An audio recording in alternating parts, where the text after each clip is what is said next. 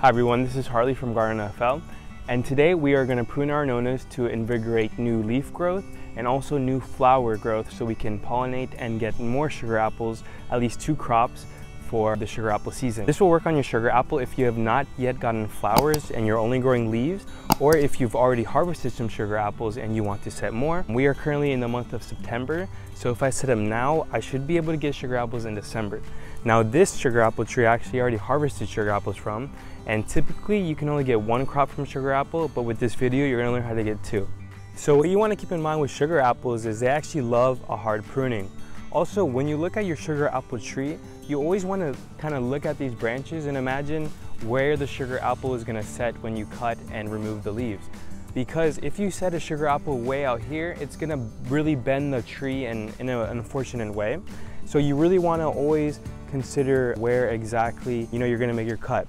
So enable to invigorate the sugar apple to produce more flowers and more leaves, you're going to want to remove the leaves from it. So we're going to start from right over here. Simply we're going to look at where we're going to make our cut. So I think I'm going to make it right here. Simply go down and then remove, just like that. Same thing with here. Kind of imagine where the fruit is going to set. Go down, just like that. Same thing with here. You can't really set a fruit all the way out here because it's, it will go down. When you do give the chance to cut right here, you're also invigorating this branch right here to get thicker. It'll be thicker, so it'll be able to support a heavier sugar apple.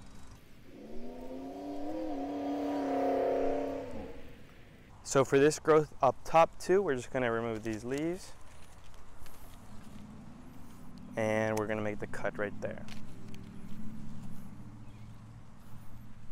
Some of you guys might be thinking that you don't want to hurt your Annona, and you're not really hurting the Annona whatsoever by defoliating it naturally or artificially, because naturally these plants will already defoliate themselves. So see this one, guys, if you were to set a sugar apple there, you would literally just break the branch. So I'm literally going to cut that all the way back. And sugar apples, like I said earlier, they really enjoy a hard pruning.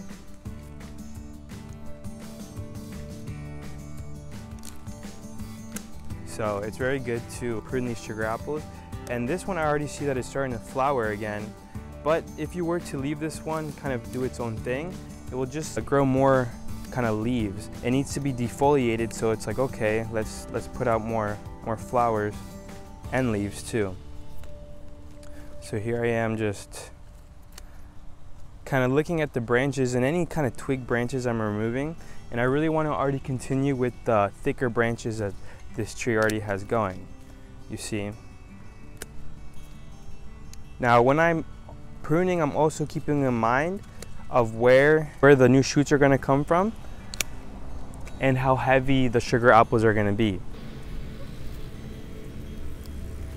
So as you see, as we get more down the tree, it actually was starting to, so going more down the tree, we see these long lanky branches that the Annona tends to push out as it's going through its season, as it's growing. And this is beneficial if you want a long and lanky tree.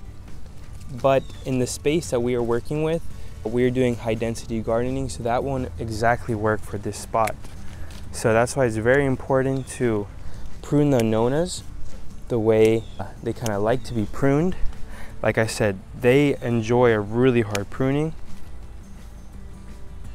And like I said, guys, I'm just going through these branches and kind of testing the ends to see how strong they are and if they can actually support a big size Annona like I like to grow. So it's all about kind of just seeing, what will go where. And I'll also show you guys an example of what this will look like in 2 weeks that you do this, and show you how fast that these will grow and respond to the pruning. So guys, as you see now, our sugar apple, it does not look anything like how it did before. It's basically looks like all naked now.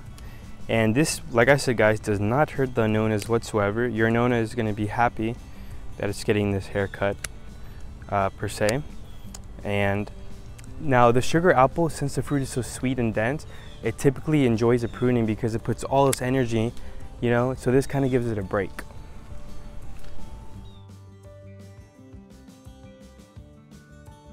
So after 2 weeks, after pruning the sugar apples, just like I did on the other tree, as you see, this is the results.